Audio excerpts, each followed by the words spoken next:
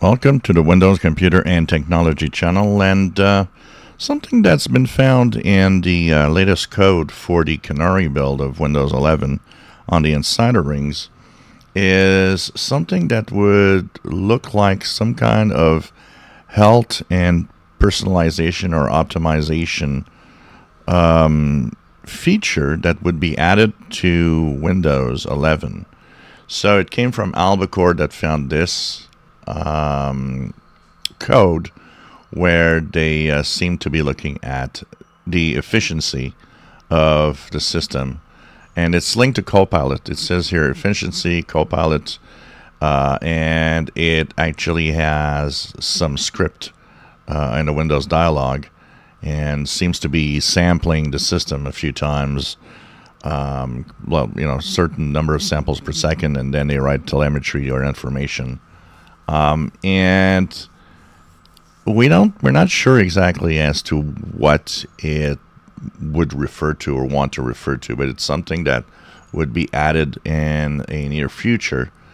One thing that a lot of people have actually asked in the past is a better and easier way to tweak the system performance.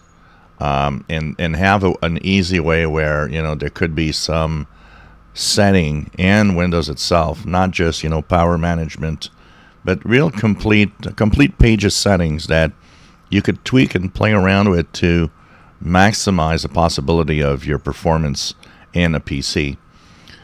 Unfortunately, more and more of that code has been watched by ex-user Albacore seems to show that it's going to be some really basic thing. And it might even be only just telling you, oh, by the way, with what you're doing now, you should be, using this power setting or this performance setting, which is not exactly what we would like to have, but would really be nice to have a full page of settings that could be tweaked. And I think a lot of people would like that.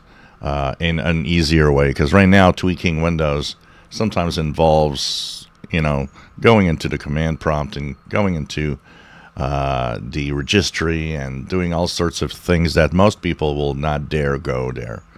And even if a settings page would be just for a small amount of users, still would be nice to have something to tweak there, definitely. If you enjoy my videos, please subscribe, give us thumbs up. Thank you for watching.